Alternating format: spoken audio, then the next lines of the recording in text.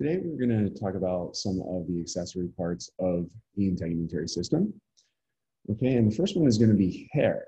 So as we can see here, we have the epidermis, we have the dermis, and essentially what is epidermis that has been pushed down into the dermis, this is a hair follicle.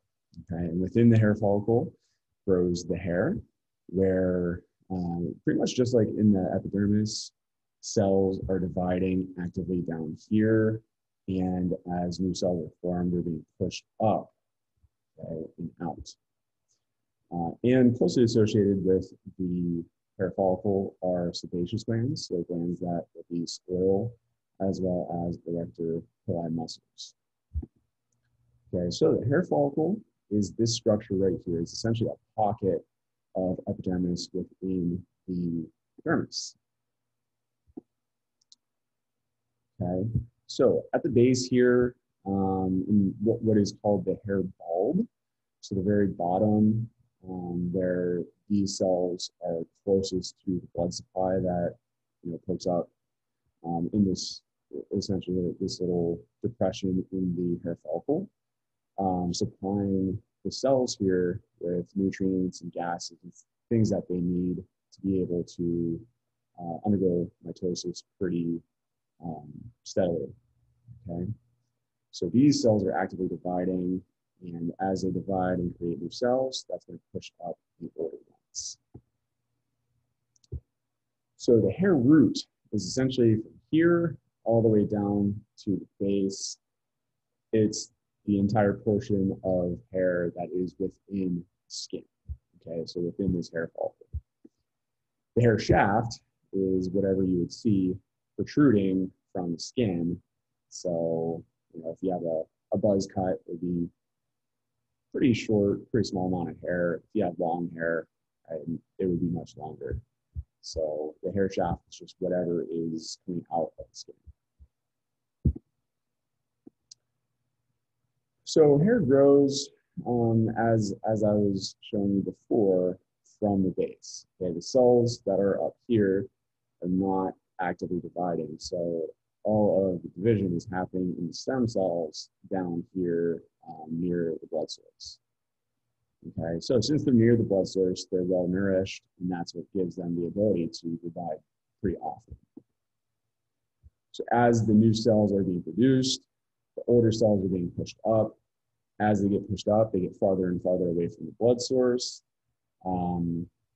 And not only that, they're going to continuously be adding more keratin proteins to themselves. And essentially, it's the same idea as what happens up here as the cells get older and get pushed up in the epidermis. Okay, they're getting farther away from the blood vessels. They're keratinizing, yes, and they are eventually going to die. So pretty much, once the hair gets up to here, the cells are dead. Okay, they're full of keratin. They're no longer alive in the body. So hair growth happens in cycles. So it's usually about a 2 to 6 year cycle. So a hair will grow if you let it for 2 to 6 years. So that means that if a hair grows for 6 years, it could be very, very long before its life cycle is over. So it grows for 2 to 6 years. Once that cycle is over, then the hair follicle essentially rests for 2 or 3 months, so it stays there. Then it's going to get essentially pushed out by a new hair. So underneath the old hair, a new one is going to start growing. It's going to push the old one out. And so it's natural if your hair falls out, okay? So don't freak out if your hair is falling out. That's natural. The problem is when it doesn't grow back, right? So just because you are losing hairs, that's normal for everybody, but when it doesn't grow back, that's when hair loss is occurring. Okay, so if it is not being replaced, then Unfortunately, that means that that follicle will no longer have a hair, and hair loss is happening. Okay, so we already talked about melanocytes and melanin. Well, melanin is also produced in hair. That's what gives hair its color. And there are a few different genes that determine hair color. And really, what is going to affect hair color are two different types of melanin. Okay, so there's what is called eumelanin, which is the melanin that we talk about in the skin that produces a brownish black pigment. Right? So if you have a lot of eumelanin, then that means that your hair is going to be pretty dark. But there's also a different type of melanin called pheomelanin, which produces a red-yellow color. So your hair is going to have some combination of these two, right? Maybe a lot of one and not a lot of another. Maybe a good bit of both, right? But you know, if somebody has a lot of eumelanin, then their hair is going to be pretty dark. If somebody has a lot of pheomelanin and not really any eumelanin, then their hair is going to be pretty red. Okay, so obviously this is just an advertisement for hair color. This one's not so normal. Nobody really has green hair naturally, but you know, you could have very dark black hair, more of a brown, brunette color, red hair, blonde hair. Those are all natural, right? But green, not so much. Okay, if somebody has albinism, meaning that they are albino, their hair, as well as their skin, will lack any type of melanin. Right? So their hair would look white. And that's essentially what happens when somebody's hair starts going gray. It's just that the pigments are not being produced anymore.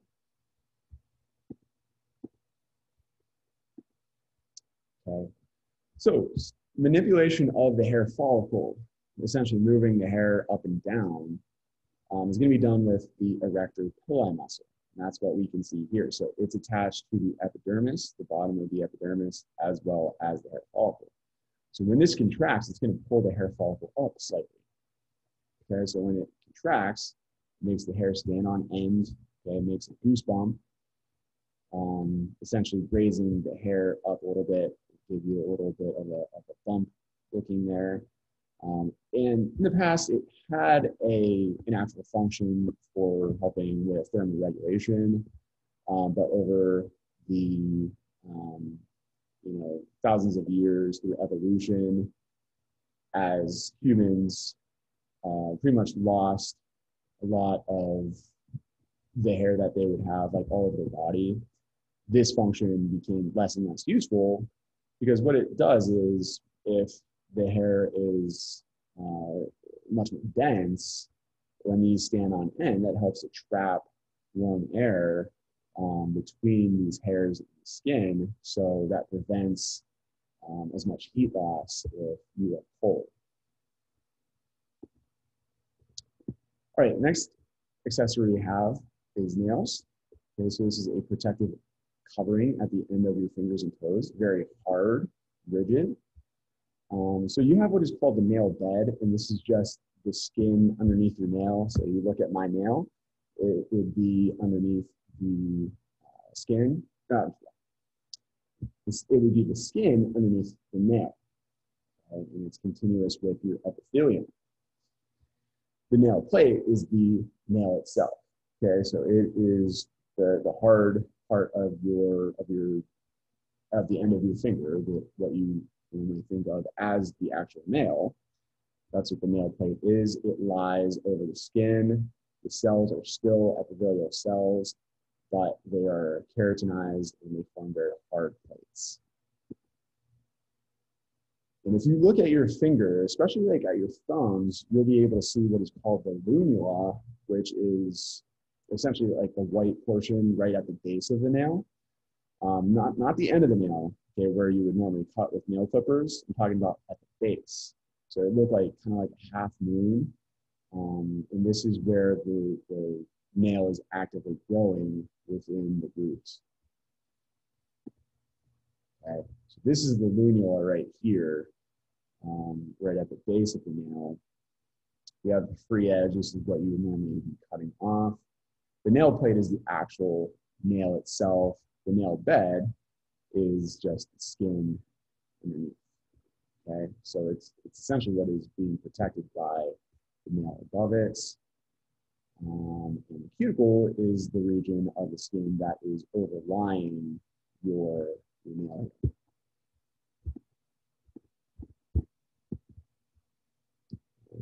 So there you go. Now we get to the glands. We're going to talk about 4 different glands here. The first one that we have here is this coiled shaped looking one. Looks like a ball of yarn almost. And this is a sweat gland. Okay, so sweat glands are American glands. They're sudoriferous glands. That's just the technical name for sweat glands. So they are ball-shaped, coiled glands. So they're not branching. It's just really highly coiled like this. And the cells down here secrete sweat. Right? So there's secreted through a duct. So this is an exocrine gland.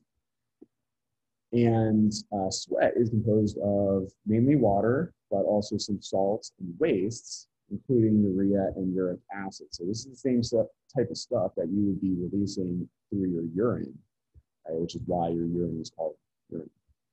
But your sweat is mainly composed of water, salt, and these wastes. Okay, and obviously here, there are actually a few different reasons for your sweat glands releasing sweat.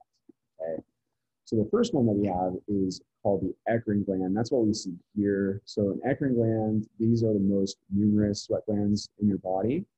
They respond to elevated body temperatures. So they will be activated when you're too hot, release sweat through the pore here, and that's going to leave that liquid on the surface of your skin. And when it evaporates, it's going to take heat away from your skin and help to cool you down. So they're especially common on your forehead, on your neck, and on your back. So when you're hot, this is where you are essentially going to start sweating. So there are another type of sweat glands known as apocrine glands. And, oops, sorry. So these actually are going to secrete fat and proteins within the sweat as well. And when these things react with skin bacteria, so bacteria that are living on the surface of your skin, not bad bacteria, mind you, but just bacteria that's living, it's the flora on the surface of your skin. When these bacteria react with the fat and the proteins, it's going to create a scent. Okay, so your eccrine glands, they don't create a scent. The apocrine glands do. So these sweat glands are activated at puberty. So this is why, like back in middle school, before everybody started wearing deodorant, why people smelled like BO. Okay, this is what produces body odor. So when this sweat, when it is released and it reacts with the skin bacteria up here, that's going to produce that body odor scent. Okay, and you will secrete these products when you are under stress. Okay, so if you're emotionally upset, frightened, or in pain, or even when you're exercising, this type of sweat will be released. Okay. So these sweat glands are most numerous in your axillary region, so your armpits, and in the groin. And this is the reason why you put deodorant on, right? So if you can stop that smell, you do. So you put deodorant in your armpits, which will help to either mask that scent or prevent you from sweating in the first place. Okay, so next, attached to our hair follicle here are sebaceous glands or oil glands. Okay, so these are specialized epithelial cells again. They are going to be connected to your hair follicles. They release sebum, which is just oil, essentially. So it's fatty material as well as cellular debris. And they're secreted into the hair follicles. And this oil helps to nourish your hair, keeping it soft and pliable and ideally waterproof as well. So sebaceous glands are actually responsible for acne. So if an excess amount of sebum is produced, or if inflammation is occurring in these glands, that is going to lead to the formation of acne. So essentially the glands become plugged, right? So the duct becomes plugged, and that's going to result in the formation of blackheads or pimples. And then finally, we have our two last ones. So these are modified sweat glands. And the first one we have is going to be within your external auditory canal in your ear. And these are called ceruminous glands, and they produce earwax. Okay, so the earwax helps to trap dust, helps to prevent pathogens from getting all the way to your eardrum, right, where it can cause an ear infection. And our other one that we have here are the mammary glands, and they are located in the mammary region in the breasts, and they're going to secrete milk in response to hormones, and the milk will help to nourish a newborn baby. Okay, so at this point, we are done with the hair, the nails, and all the glands. So these are all of the accessory parts of the integumentary system that I wanted to talk about. So at this point, we're pretty much done with the anatomy. Now we're going to talk a little bit more about physiology with the rest of this chapter. Okay, but that is all for today. Make sure that you upload your notes, and have a nice day.